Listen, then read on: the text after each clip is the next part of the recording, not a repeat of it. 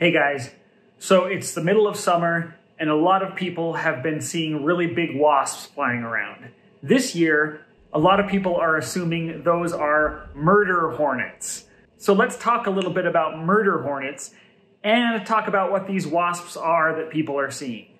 First of all, spoiler alert, there's no such thing as a murder hornet. So those big wasps we heard about last spring, these are called Asian giant hornets. Some journalist somewhere came up with the name murder hornets, but it's not widely used. Well, it wasn't widely used until now. The Asian giant hornet really isn't a murderous wasp like it was portrayed on the news. So Asian giant hornets are from Asia. They're kind of lowland forest dwelling, really big wasps, 1.5 inches long. That's pretty cool. It's a cool looking wasp. They were found in British Columbia, and a few dead specimens were found in Washington state.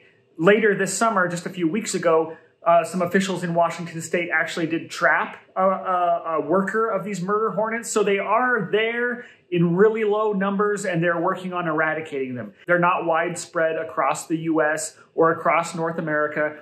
They probably will never be widespread across North America because they have some specific habitat requirements. They're lowland, moist forest dwelling wasps. They probably won't live here in Utah where we are a desert, for example. So what you're seeing is probably not a murder hornet, or as I like to call them, it's probably not an Asian giant hornet. But people are seeing some really big wasps out there. In July and in August, we see these cicada killer wasps.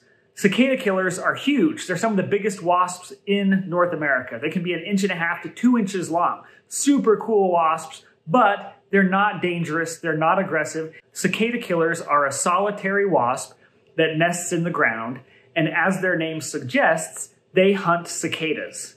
So how do you tell the difference between a cicada killer and a murder hornet or an Asian giant hornet? Well, if we take a look at these, the Asian giant hornet has a really big orange head. Look how beefy that head is. Really powerful jaws, and the muscles that go along with that jaws fit in that big orange head.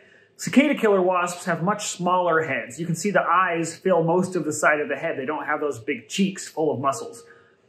Also, Asian giant hornet is basically brownish black with orange stripes. The cicada killer wasp has mostly yellow and some other patterns on there. But they look pretty different once you look. It's mostly the head that's going to give it away. So the other day I was on a bike ride and I came across a nesting aggregation of cicada killer wasps. So let's talk a little bit about the biology of these wasps. So as I've said, cicada killers are ground nesting solitary wasps, and they like to nest in well-drained soil, like these sandy soils on the trail I was on. So each female wasp will dig a nest. This is in the early morning and you can see them, there was a lot of digging activity. The nest's entrances are kind of diagnostic. You can kind of tell when it's a cicada killer nest because they make these big runways. Instead of just having a hole in the ground that they'll enter and exit, they actually dig the dirt quite far away from the entrance, sometimes up to 8 inches away and sometimes curved away from the entrance in these little pathways. So they dig these nests in the morning, and then during the day, they will go out and hunt cicadas. So cicada killer wasps are powerful flyers. They can actually carry cicadas that weigh twice as much as them back to their nest. And sometimes they'll fly 100 yards carrying a cicada. Some studies show that they often use physics to their advantage. So they'll sometimes climb a tree or climb a shrub with that cicada and then kind of fly downhill from their perch till they get to their nests. So cicada killers can be pretty intimidating. A 2-inch wasp flying around can scare anybody. They're loud, they buzz like, you know, a hummingbird almost, but they're pretty harmless. I've never let one sting me, but I've heard the sting is not very painful. So what do they use it for? Well, they sting cicadas to paralyze them. They then put that down in their nest and lay an egg on it. So their baby will eat that paralyzed cicada as it's underground. Some estimates suggest that these nests can be about 5 feet long, the tunnel, usually about 1 foot to 2 feet beneath the surface of the ground. So they lay their egg on the paralyzed cicada. That larva then, after a few weeks, will pupate and stay underground until next summer when they will dig out of that nest and start the process over again. Isn't that cool?